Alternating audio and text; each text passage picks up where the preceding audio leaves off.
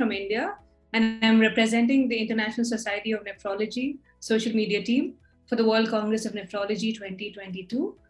Today, I have the pleasure of interviewing a dear colleague of mine, Dr. Divya Bajpai. So she's an associate professor of nephrology in the prestigious GSET and KEM Medical College. She's also a very active member of the Nephrology Social Media Network.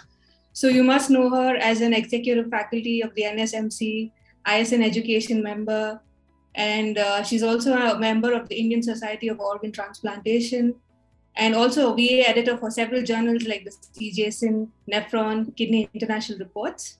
And she also has a very brilliant academic record with several gold medals and awards and several publications in national and international journals. Her areas of interest include obstetric nephrology, lupus nephritis, transplantation, and atypical HUS. So I'm honored to be interviewing you today, Divya. Thank you, Kritika, for the kind introduction. It's really a great honor and a pleasure for me to be here today. Thank you. So let me start off asking you this question. What inspires you the most in the field of nephrology? So, Kritika, currently I am in that state of mind that, especially in the place where I practice in my country, especially in the public sector, I see lots of disparities in access to the kidney care, especially when they're gender related. So I am currently very passionate about obstetric nephrology, as you have already mentioned, and I am really I am really driven to work for the betterment of women with kidney diseases, because I day in and day out see women who are with kidney diseases and are not getting adequate care, even what the men in my society, in my place are getting. And especially there are lots of pregnancy related probably preventable deaths and morbidity happening. So currently I am really driven to work in the field of obstetric nephrology. So I can relate to what you're saying. And can you briefly talk about some of the projects you're currently involved in? Yeah, so I am working on few projects in the pathophysiology of preeclampsia. I'm also working in long-term outcome of pregnancy-related kidney diseases, and also kidney diseases in female women kidney transplant recipients. So that's fantastic. I'm looking forward to seeing all your work. Thank you. So you have a very special session in the WCN 2022. Can you give us a glimpse of your talk, outcomes of COVID-19 in chronic kidney disease patients? Yeah, actually, I'm lucky to get that session. It's something very pertinent. As you know, we are currently in the middle of third wave in our country and also globally.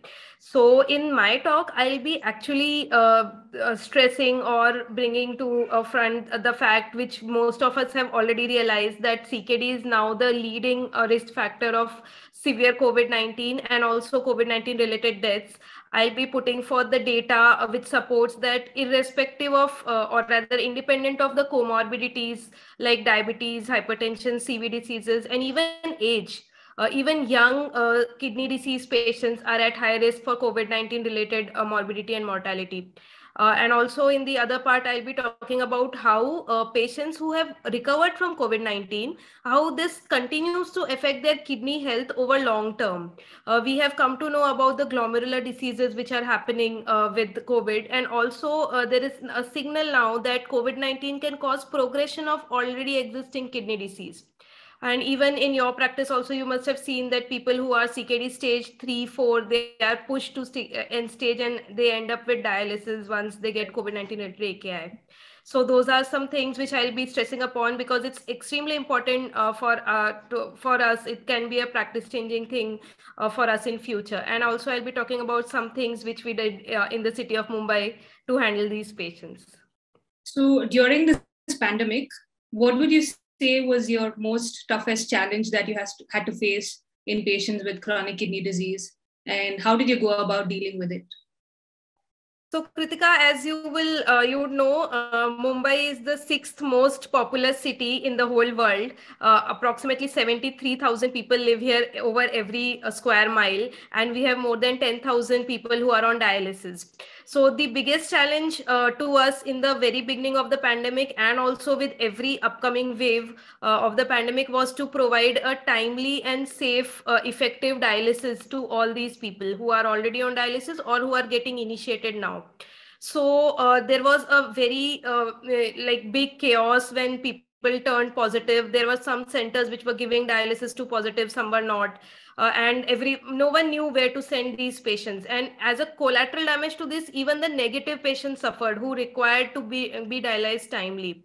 So the team of nephrologists in Mumbai, along with the government officials, we came up with something known as Portal Victory, which was an online dashboard where real time every dialysis center which was registered could register their patients and could tell the slots which are there, and that it was the dashboard's responsibility to then allocate the dialysis slot to these patients who are either positive, negative, and even suspects.